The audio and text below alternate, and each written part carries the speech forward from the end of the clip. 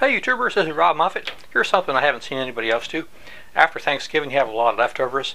I like to take the mashed potatoes or sweet potatoes and a little gravy and turkey and the greens and make little pies.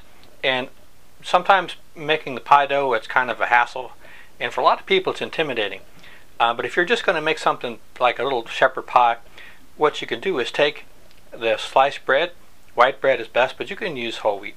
And you roll it out with a rolling pin, and then you add it into these little tart pans, and you put them in the toaster oven, still hot, for about 10 minutes, and then make little shells, and then you put your mashed potatoes, and then hollow out the center, put in some greens and some meat, and top with cheese, and put back in the toaster oven, and it makes a delicious meal. Also, it freezes well if there's leftovers.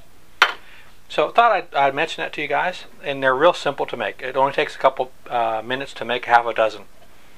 Alright, happy Thanksgiving everybody. Hope you enjoy the tip, and hope it's something you can use. And if you like my videos, come back. I got over 100 and I add more every week. Thanks everybody. I didn't make my mashed potato turkey pies like I was talking about. Today I changed the plans. I decided to make some hash. But I opened up a can of Muscleman peach pie filling and got this at the dollar store for $1. Go figure. I put them in the oven for 20 minutes at 325, and this is what they turned out to look like. I've never put fruit in these pies before, these little fillings with the bread, but let me get you close up. If you put some ice cream or a little cream on that, this is peach filling with a little cinnamon, and that's a nice little crust there. Made out of bread, white bread. I hope you enjoy everybody, and hope it's something you find interesting.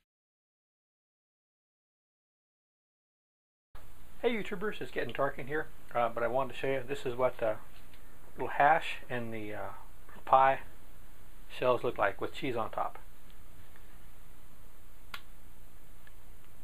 There you go.